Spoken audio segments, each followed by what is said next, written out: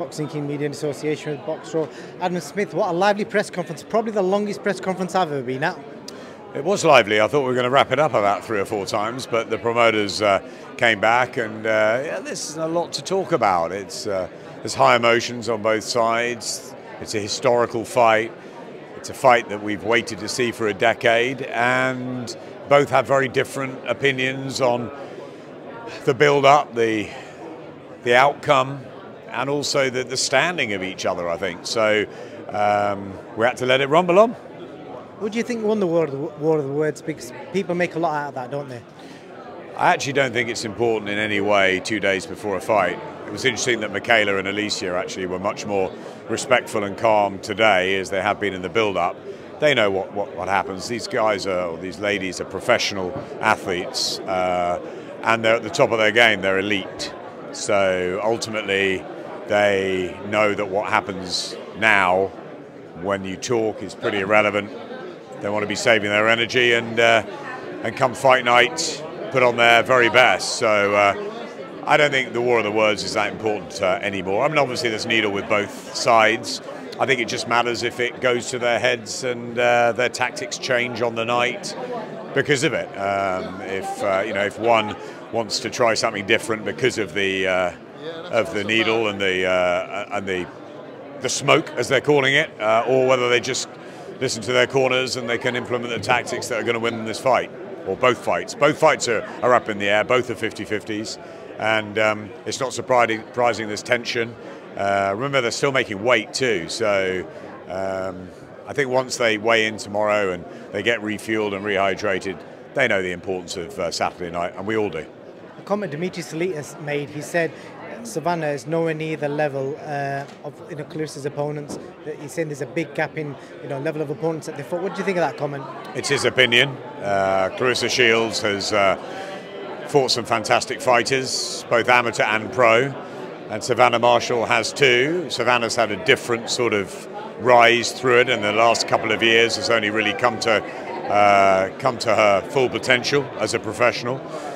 But I don't think any of this matters, ultimately. What matters is, can you conquer the style in front of you? And there's only 20 minutes, 10 2-minute rounds to do that. So the best woman will win on the night. And anything about who they fought and who they're going to fight in the future is pretty irrelevant. It's down to who gets their tactics right on Saturday and who ultimately is the better. A quick word, news is just breaking out that the Queen is in really bad health. Could that potentially affect? Yeah, obviously I've just been told, and our thoughts are with the royal family, and obviously we just wait for updates, and there's obviously the importance is the well-being of the Queen and the royals around her, so that takes precedent and priority over everything else, whether it's sport or anything in this country. So our thoughts are with her, and at a worrying time. Last question, Adam. Frank Warren's given 24 hours for Matchroom to get this deal closed. Is that realistic? For the AJ Fury fight, he's announced earlier today that he's giving AJ's team 24 hours to accept the date of December the 3rd. In your experience of boxing, is that unrealistic, or what do you think's happening? Yeah, in my experience, big fights take a long time to make. However, this has all happened very quickly and it's caught everybody off guard. As I've said all along, Anthony and Tyson want to fight each other. That's not the problem. There are issues to sort out, but they're talking very quickly and they're all talking. That gives me a bit of positive hope. I'm not involved in the discussion, so I don't know whether it will or won't happen, but as a fight fan, I really hope it does happen before Christmas. I think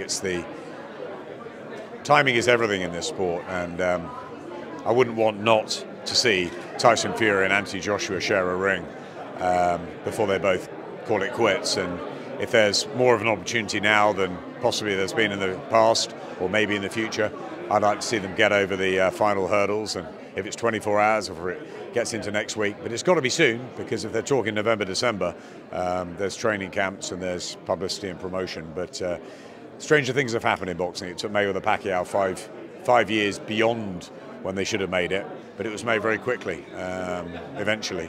So maybe they can do this. Adam, thank you for your time. No problem.